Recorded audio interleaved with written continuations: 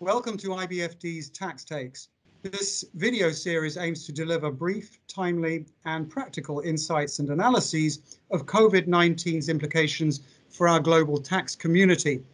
I'm Barry Larking, and with me at an appropriate distance is Prem Kumar Baldusering, a Principal Research Associate at the IBFD. So we're here with our first episode. I'm afraid that the recording quality may not be quite up to the normal IBFD standard, but I hope the content will make up for that.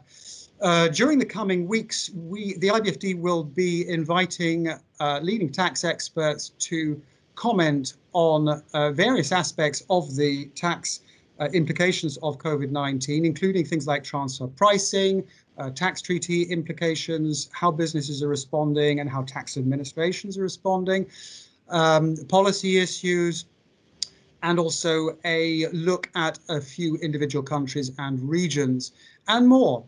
So to find out more, check out the IBFD Tax Takes website on the link on the screen, and or check your social media.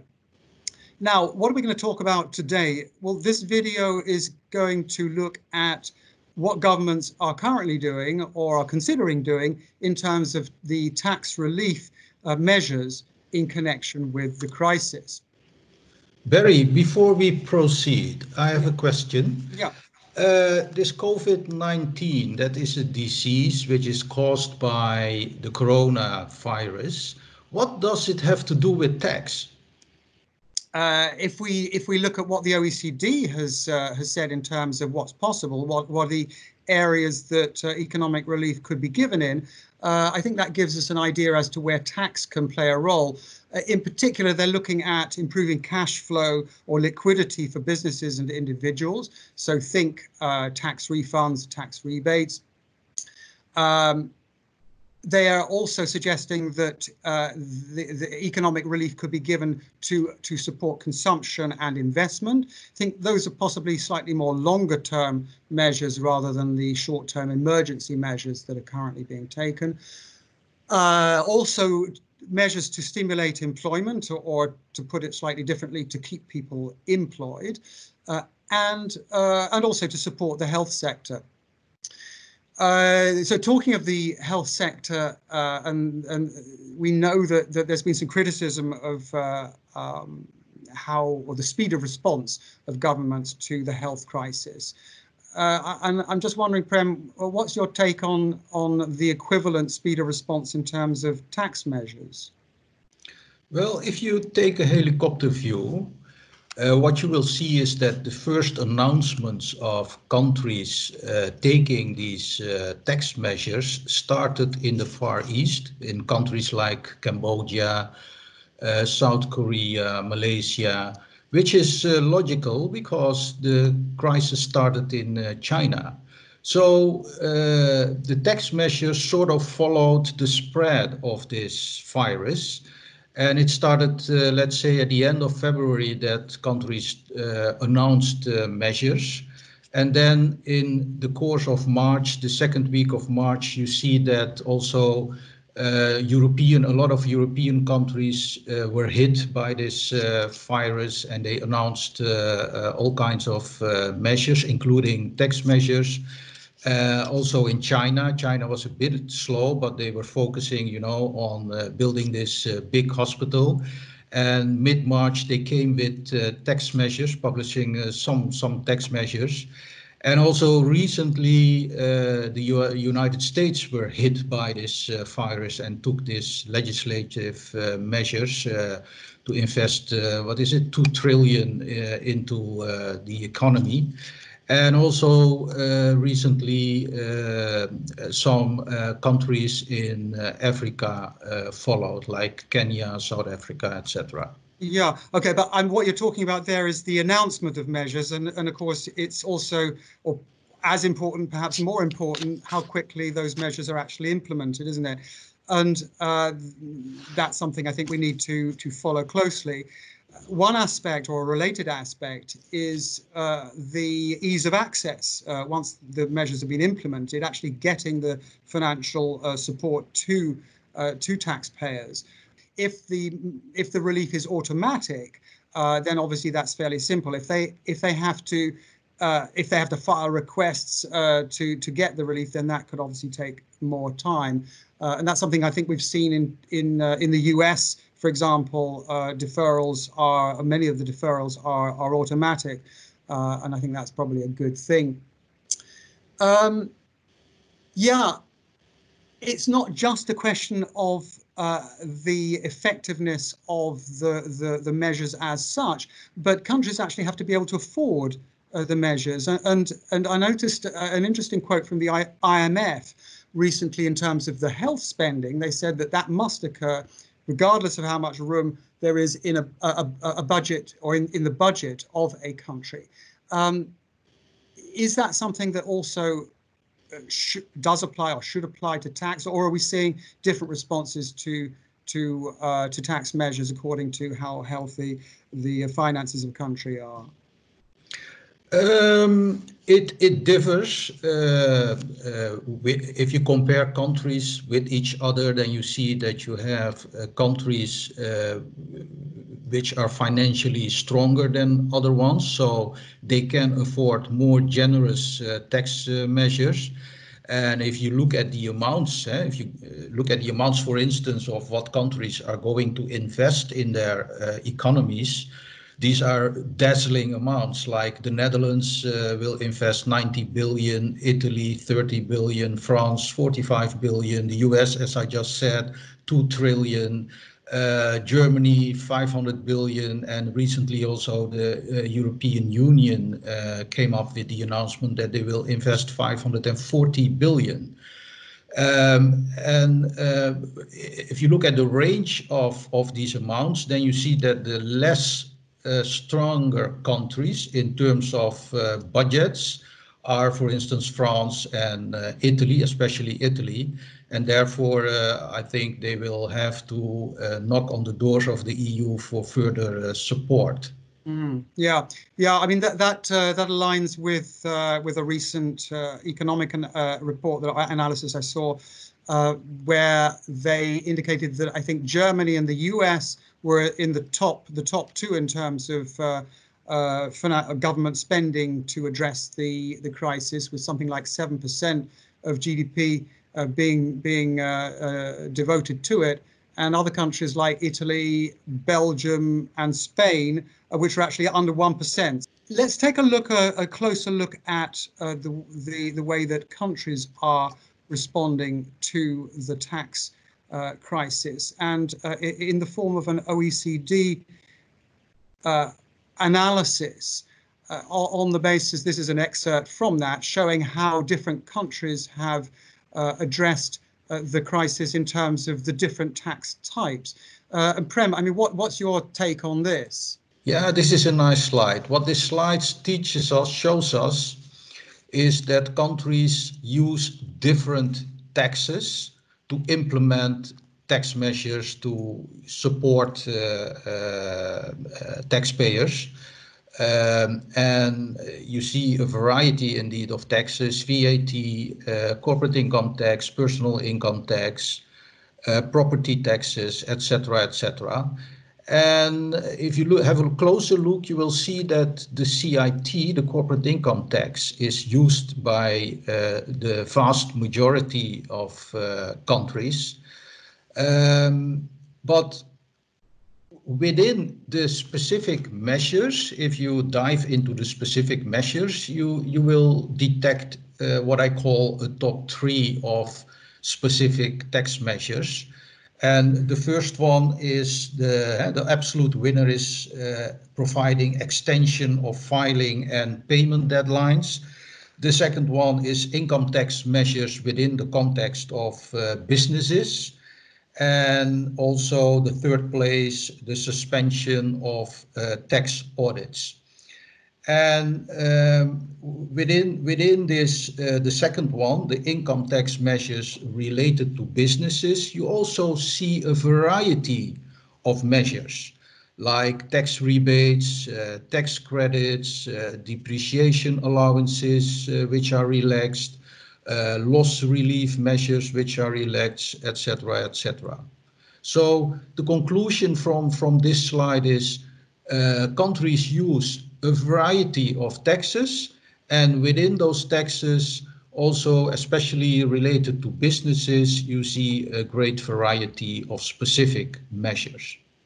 Yeah, and maybe it's interesting to compare what you've just said in terms of the types of taxes and the types of measures that are being taken in practice with what the OECD is recommending could be taken. And the first one is clearly something you've already mentioned. The first thing you mentioned, the extension of filing and tax payment deadlines. Clearly, closely related to that, we have the remitting of penalties and interest, because there's no point in deferring the deadlines if you then hit people with penalties and interest. Tax debt payment plans is also an issue where people are suffering hardship because they can't pay the taxes because of the worsened financial situation. So there are suggestions to make it easier to access those plans and to make them longer. Putting debt collection on hold. I know that Belgium and Ireland, for example, have done that entirely subject to statute of limitation issues. Getting tax refunds back to taxpayers quicker. Think of fast track VAT refunds and obviously income tax refunds. Relaxing audit policy was one of the things that you mentioned as well that's being done already. Providing tax certainty, in particular, where it's not clear if there is a temporary measure, how temporary is, how long it's going to last. And then finally, enhanced taxpayer services and communication, thinking there in particular about enhanced digital services, keeping tax authority service centres open longer working hours, in other words, making them more easy to access. And obviously not forgetting the digitally challenged so that they don't miss out on the benefits. Now, Prem, there's one thing that you didn't mention, also it was not on the OECD's list, and that's tax rate reductions. Are we seeing anything in that area? Yeah, what I noticed is that only a few countries have a reduction in their statutory tax rates. What I found so far is, for instance, Kenya, which has announced a corporate income tax reduction from 30% to 25% and a VAT reduction from 16 to 14%. And I saw also Hungary announcing a rate reduction in their social security contributions of 2%. But those are the more direct rate reductions. But we should keep in mind that there are also indirect rate reductions. What I mean with that is if you increase your depreciation allowances by allowing taxpayers to a quicker depreciation or an immediate depreciation of qualifying assets, it will reduce your effective tax rate. So it's not a statutory rate reduction, but indirectly you decrease your taxable profits with these kinds of measures and thereby decreasing your effective tax rates. Yeah. Okay. Barry, I have a question to you. If you look at the overview of measures, you see a lot of what we call usual measures, but have you usual suspects? Usual suspects, yeah. Indeed. But have you seen unusual measures being taken? Well, I guess usual is a very, very strange word to use in this context, because what would have been unusual before the corona crisis is fastly becoming usual. In particular, in the context of health support, we were seeing a lot of measures that are targeted at supporting the health effort. In particular, things like tax breaks for health workers.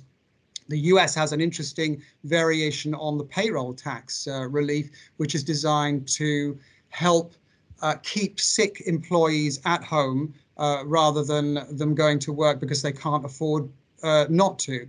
And what else? Yeah, we're also seeing quite a lot of indirect tax measures aimed at for example, relief for VAT import duties on corona-related product imports. So I think that's one particularly unusual, if you like to call it that, area. Business incentives somewhat less common generally, I think, because they are, as I said earlier on, perhaps more longer term. But one interesting one in Indonesia, I saw that they have a deferral of corporate income tax for on profits made on the sale of imported goods. It doesn't seem to be restricted to health products in that case. And one I particularly like is in Costa Rica, where they've introduced a $2,000 tax credit for providers of short-term accommodation. And I like that in particular because it's simple. And I think one of the problems with these measures is that whilst individually they may look simple, when you look at the sheer numbers and the diversity, you get a very complex picture that's not helped once you dive into the detail of individual measures and actually realize, how complicated they are in practice. Also, the interaction of some of these measures is a factor in creating this complex picture that we're seeing. Take, for example, the way that tax or deferrals of filing deadlines interact with tax refunds. If you defer a filing deadline, that's generally speaking, and payment deadline, that's generally speaking good because people can keep their money for longer. But if they were expecting a tax refund when they filed their tax return, obviously that's not such good news. So there are pros and cons to some of these measures.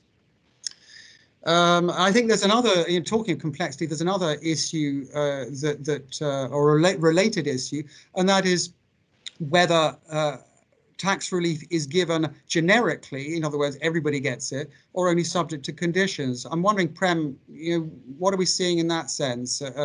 Is there a tendency for less generous, for less generic measures, or not?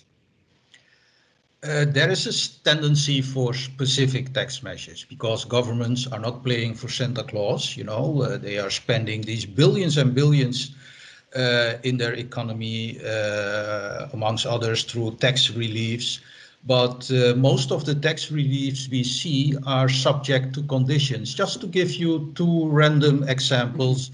In Germany, for instance, you can get a tax deferral on tax collection, but it is subject to the condition that the normal tax collection would cause a considerable hardship for the taxpayer. And although the German tax authorities are instructed not to be too strict in applying these rules, I can see in front of me the practical problems in interpreting and applying these rules, like what is considerable and what is a hardship.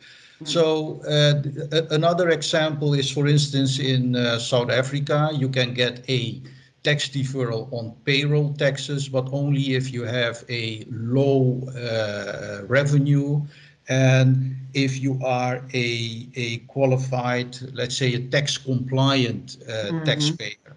That also leads to interpretive issues. What do they mean by tax compliant? Indeed, and that adds to what we are talking about, the complexity of these measures. It's nice to have these announcements that we are going to do something about depreciation, we are going to give tax rebates, extension of filing deadlines, etc. But the translation to the practice, I think, that we will need more guidance on that. And that's also what I hear from tax advisors around us and organizations. What are the, as you say, the devil is in the detail. Yeah, absolutely. Okay, well, thanks, Prem. I think in the interest of time, we did promise that these would be brief videos. So I think this is a good opportunity to stop. We're going to be looking, no doubt, more about this complexity issue and the detail of the rules in upcoming videos. For those of you who are looking for more information, please take a look at the IBFD's Tax Takes pages on their website, where you can find recordings of these videos, some supplementary PowerPoint presentations, and also links to various resources. And with that, I would thank you for your attention. And I think, Prem, you had a special greeting for our viewers. Yeah, you know, in these hard times, we cannot shake hands anymore or hug each other. So what I propose is a universal greeting stemming from India, and that is Namaste to you all. Namaste.